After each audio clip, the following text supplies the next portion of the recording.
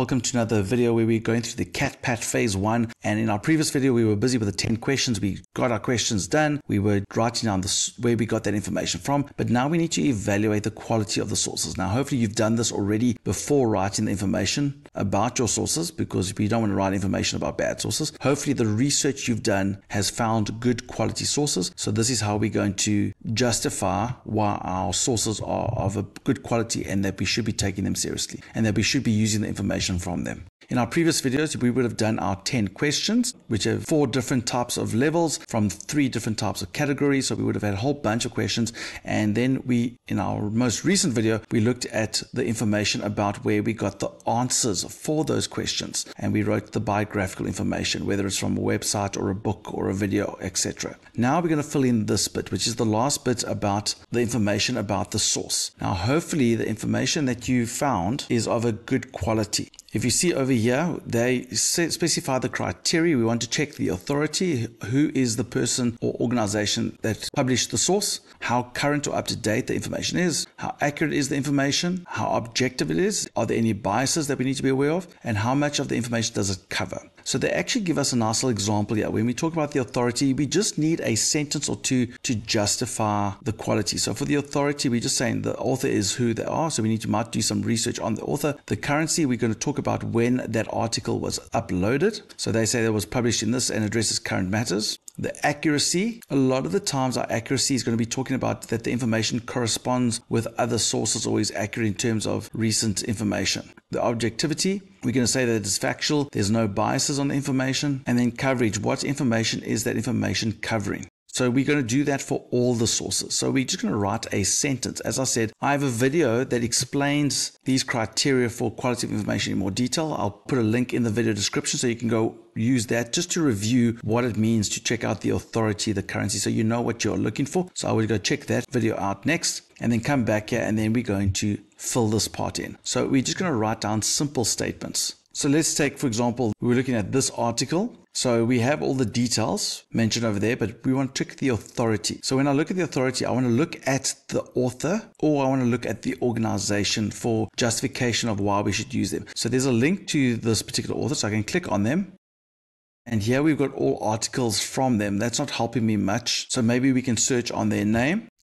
So I went and searched for them. Let's go see if we can find it. That seems to be the person that we're looking at because they are at that university. So we can go look at their LinkedIn profile and we can see this is the person. And then we can go see about them. They are an experienced IT marketing professional. They are someone that is in the IT field. And you can see their experience. So here we can write about that person if you want to. So I've just mentioned that they are an experienced IT specialist that is knowledgeable in IT and related fields. And we found that out because of their LinkedIn. If we can't find information about the person, then we would then go look at the organization. So with the URBE University, there should be about us somewhere at the bottom here. There's the about us. So let's go read about it. So then you can go and read through here to see if you can find information that you can talk about. Maybe say that they've been around for a long time or they focus on particular IT careers. You can also go look at accreditation. There you can see that they are accredited by a particular organization for career schools and colleges. So maybe that's going to be your justification of why they know what they're talking about. So you can say the university is well known in the IT field. They've been around for a while and they are accredited by the ACCSC. So you can use that in your authority. Under currency, you would then look at the date the article was created. There are 2 options you're really going to be talking about. You're going to be talking about the information is quite up to date. Therefore, it is valid. You can see here they say the article is published in that and addresses current matters. So you can do something along those lines. If the article is quite old and you still think the information is relevant, then under currency, you need to mention that although the information is older, it is still relevant and unchanged today. So mention something along those lines. So you're either going to be mentioning it's current and up to date or it's still relevant even despite its age.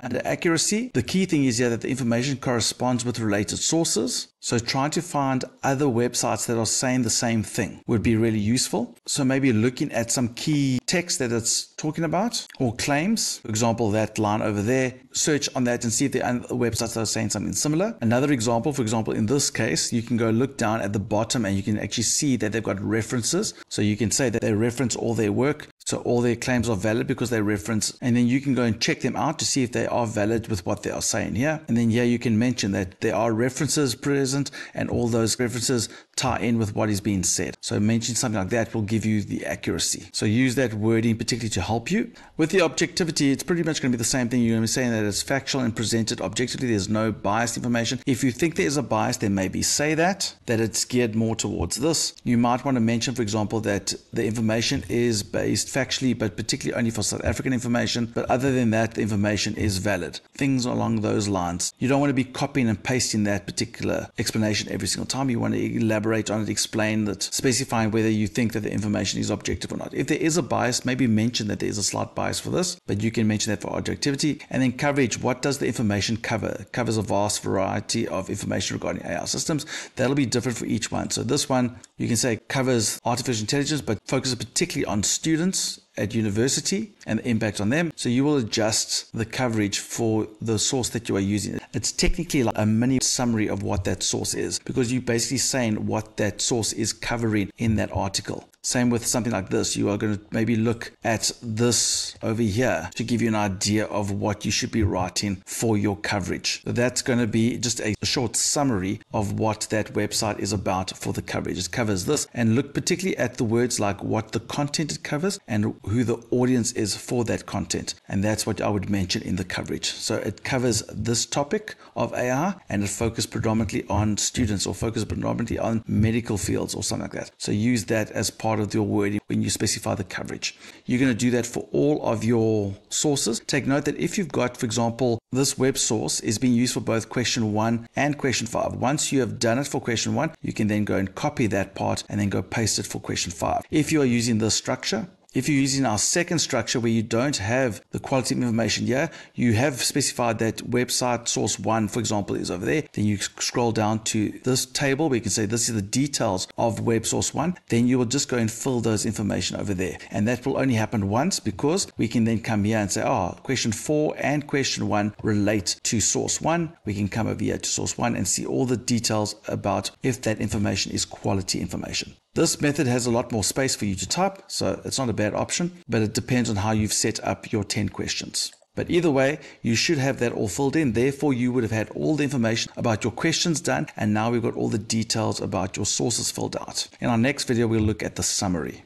And if we come over here to the rubric, you can see they want those 5 categories. Have we clearly addressed and motivated for all our 3 sources? If we have, if we filled in all those details for all 3 sources, we are going to get all 4 marks. If we leave out a source, or if we only cover a couple of these, we're only going to get 3 marks and so on. So just fill out everything for all of them and you're guaranteed to get those 4 marks. And therefore you'll be even further on the way to getting a great mark for your phase 1. So go do that so long. Go do out your authority, currency, accuracy, objectivity and coverage. Remember that video that I mentioned that can help you understand those concepts. If you're not too sure, use that as a guide for filling out your quality of information.